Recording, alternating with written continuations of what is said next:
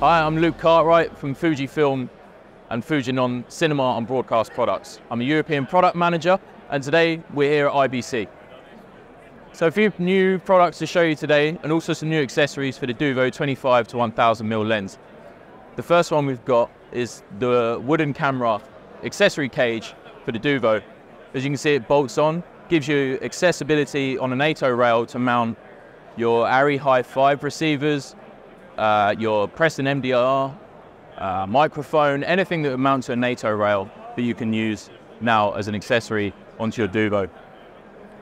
The second more exciting thing we've actually got here today is made by FUJINON. It's a motorized polarization filter on the front of the lens, but combined with a shaded matte box.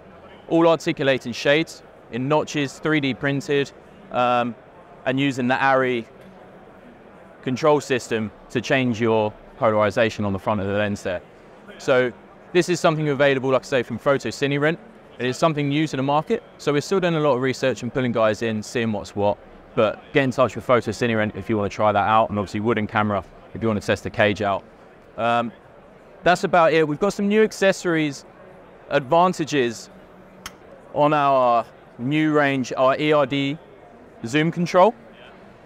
So we've got an auxiliary volume. If you're familiar with the lens, we can use the auxiliary pot to do a remote back focus on the lens, so you don't have to physically reach around the side of the lens. If you're on a remote position, you don't have to de-rig or get a ladder or get to the lens in any way. So we can actually adjust remote back focus from this pot, but now we can also control iris position from this pot on the zoom demand.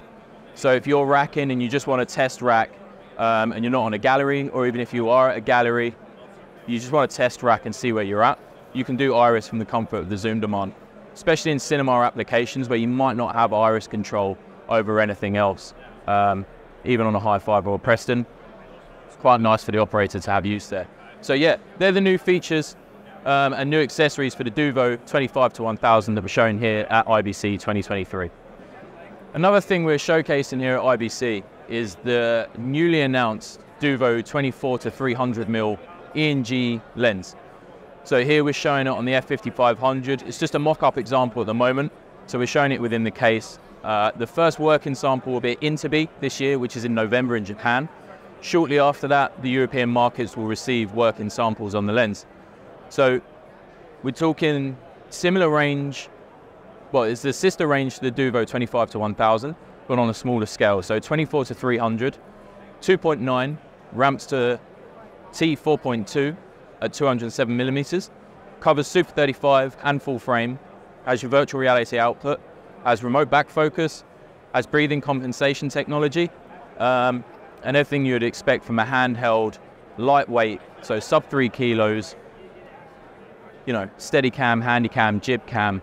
You know, it's going to fill a lot of market space, and yeah, we're confident and we're excited. So the first shipment, we're looking at March next year. There's an initial shipment to Europe. So yeah, if you're interested in a demo or interested obviously in putting a purchase in, get in contact with your local sales team. We can get that sorted for you. The second lens, or the third lens in the Duvo range, is actually the 14-100. So we've announced the development of this lens, but we can't announce any official features of it yet. But think along the similar lines as the rest. So remote back focus, breathing compensation, virtual reality output, Super 35 and full frame coverage, and obviously, as you can see here in the case, lightweight, under 3 kilos, hopefully, and ideal for wide shots, jib cams, steady cams.